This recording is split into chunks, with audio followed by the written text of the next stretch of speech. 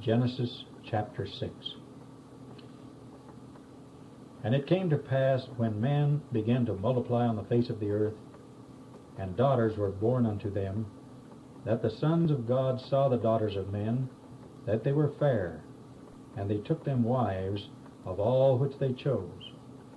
And the Lord said, My spirit shall not always strive with man, for that he also is flesh, yet his days shall be 120 years.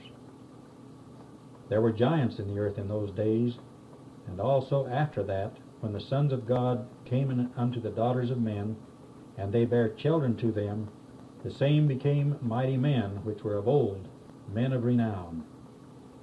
And God saw that the wickedness of man was great in the earth, and that every imagination of the thoughts of his heart was only evil continually. And it repented the Lord that he had made man on the earth, and it grieved him at his heart. And the Lord said, I will destroy man whom I have created from the face of the earth, both man and beast, and the creeping thing, and the fowls of the air, for it repenteth me that I have made them. But Noah found grace in the eyes of the Lord. These are the generations of Noah.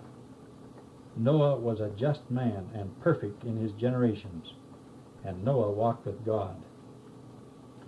And Noah begat 3 sons, Shem, Ham, and Japheth. The earth also was corrupt before God, and the earth was filled with violence. And God looked upon the earth, and behold, it was corrupt, for all flesh had corrupted his way upon the earth. And God said unto Noah, The end of all flesh is come before me, for the earth is filled with violence through them, and behold, I will destroy them with the earth. Make thee an ark of gopher wood. Rooms shalt thou make in the ark, and shalt pitch it within and without with pitch. And this is the fashion which thou shalt make it of. The length of the ark shall be 300 cubits, the breadth of it 50 cubits, and the height of it 30 cubits. A window shalt thou make to the ark, and in a cubit shalt thou finish it above. And the door of the ark shalt thou set in the side thereof, with lower, second, and third stories shalt thou make it. And behold, I, even I, do bring a flood of waters upon the earth, to destroy all flesh, wherein is the breath of life, from under heaven, and everything that is in the earth shall die. But with thee will I establish my covenant, and thou shalt come into the ark, thou, and thy sons, and thy wife, and thy sons' wives with thee.